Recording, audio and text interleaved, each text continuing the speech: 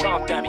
Look, bitch, I'm dumb. Look, man, stupid ass up, man. Give me, man, look, pass the weed, man, give me the gun. I'ma show you. Look, bitch, I'm dumb. You know, yeah.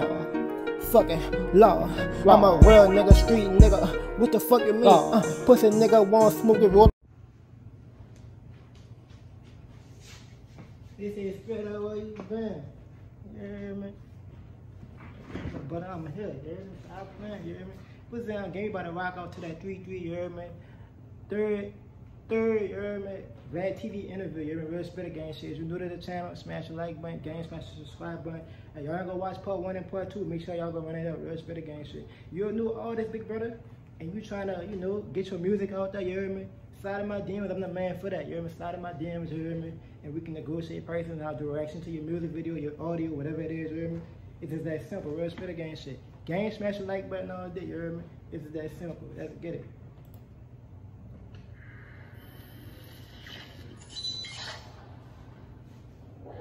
Were you getting arrested though during this time? Yeah, I was in and out of juvenile detention a lot at that time. What was the longest stretch you did at that time? Probably like a month or two, like okay, something like that. Little shit. Yeah, little shit. Like it was off and on. What were you being charged with when you were doing those stretches? Man, everything in the book. I got charged for everything. From weed, doing this, everything. I got charged for everything in the book. Okay. Then you graduate, you're 18 years old, right around the time you graduate. Yeah. So you're not a minor at this point. So if you get arrested now, at that point, you're not going to juvie anymore. You go to actual real jail, real penitentiary. But if you cutting up. Arrested after you turn 18? Yeah. So you kept getting in trouble? Yeah. I think the last time I got arrested was 18. Okay. And did you do a stint for that? Yeah, I did. Like I had got remanded in court because I was on probation, or I had got put on probation. And I got remanded by the judge, so I had to do some little time out there. But I had credit from time served, so it wasn't nothing. Not a big deal. Yeah, no. Was at that point where you said like, look, if I keep going down the same road, I'm not going to keep getting this little month, this little 2 weeks. I'm going to end up getting 5 years, 10 years. I'm going to fuck my life up. And whatever dreams I've had was going to have to be put on hold. Was there something that made you say, nah, this is about to be different?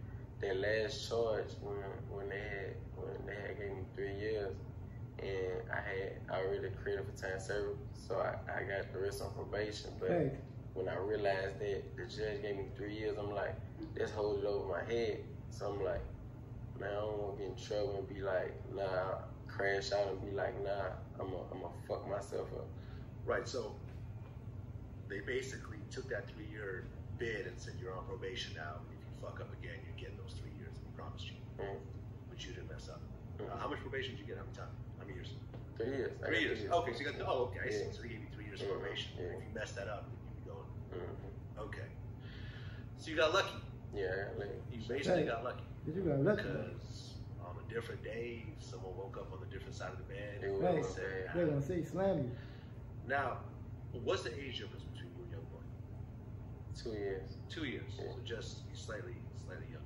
Yeah. So you're 18, he's still 16. Yeah. At what point did everyone start rapping? Or did he start rapping He first? started rapping at like 7 or 8. Really? Yeah, he's been rapping. He started off writing in the composition notebook. So that go to explain to y'all how Youngboy been doing this shit for a little while. That's why he's so good at this shit. And not to mention his mama nice too. His mama be ready.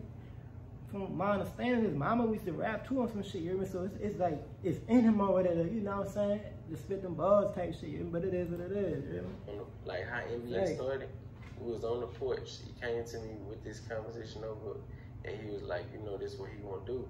And then when I was looking at him, like, this is what you want to do? And he was like, you know, yeah. So we gave it like a little time, and then he came back like the next week. And then he came back to me with the notebook, and I was like, all right, this is what you want to do. Real so I asked my mama, like, for $50 to go to the studio, because we knew somebody named Rico to go record it. And, you know, he charged $80 for 2 hours. So I had the other $30. I asked my mom for $50. She gave it to us, and that's where it started from. See, you're a real nigga, son. About That's why I fuck with 3 hard, son, because he a real partner, you feel me? His partner had the bread, so he put the bread behind Youngboy, son, to go make them fucking songs, the songs that we hear today, you heard me? It's just that simple, son. That's how real friendship really supposed to be. You need some niggas like that in your circle that really fuck with you for you, you hear me? It's that simple, real spit of gang shit. Hope y'all little niggas taking notes out there, you hear me? Let's get it. Let's get it popping. Y'all see me some more videos that we're ready to turn on to. Let's get it. I bought a Honda and it came from Hong Kong. Test up on my body, don't make me catch a body. I told my nigga we'll be cool, don't shoot the party. 100 goons with me.